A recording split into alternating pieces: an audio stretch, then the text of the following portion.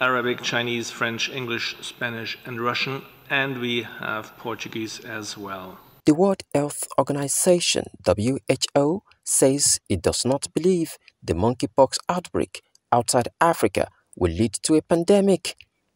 The health agency added that it remains unclear if infected people who are not displaying symptoms can transmit the disease.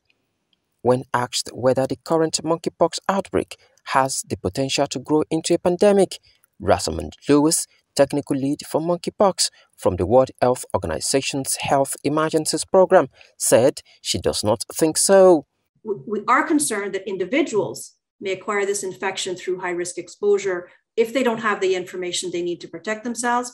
And we are concerned that because the global population is not immune to orthopox viruses since the end of smallpox eradication, that the virus may attempt to exploit a niche and spread more easily between people. But we don't have the answers to this question yet. More than 300 suspected and confirmed cases of monkeypox, a usually mild illness that spreads through close contact and can cause flu-like symptoms, have been reported in May, mostly in Europe. The WHO is considering whether the outbreak should be assessed as a potential public health emergency of international concern.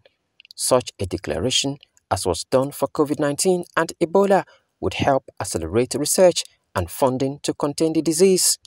So far, no death cases have been reported in Europe since the outbreak was announced. Monkeypox, according to the UN Health Agency, is not as deadly as COVID-19 pandemic.